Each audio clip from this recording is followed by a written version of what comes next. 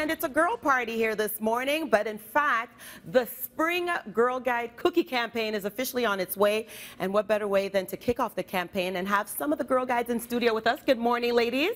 Good morning. And we're going to talk to, listen, this was a test for me. Vanessa, we have Imogen, Elizabeth, Lizzie, Catherine, and Stephanie. I'm pretty good.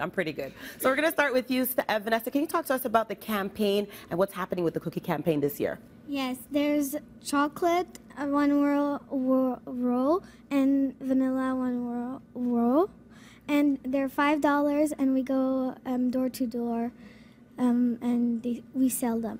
And you like selling them? Yes. You've been doing it for a long time? Yes. Okay, well, that's good to hear. We all love the cookies, everybody here. What about yourself, Imogen? What do you like about this?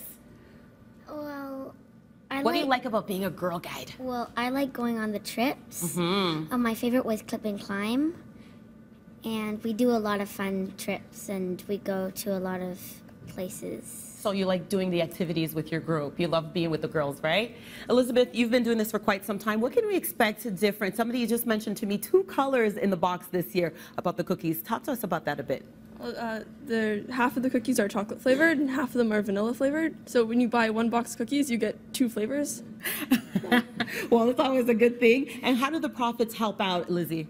So the profits go to 3 different places. Some of them go to the unit to buy badges and to be able to run activities. Some of them go to our provincial level, so that supports scholarships, our camps, membership assistance, and then some of them go to the national level, of course, as well. And you've been part of this for how long now, Lizzie? 17 years. I started as a Girl Guide. Are you serious? Wow. So do you then become a mentor? How does that work?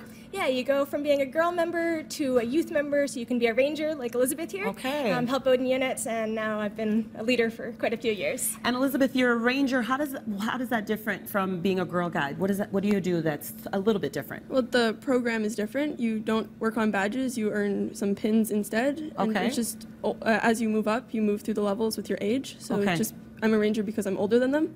How old are you? 15. 15. Okay, well, you've been doing it for 17 years. Good for you.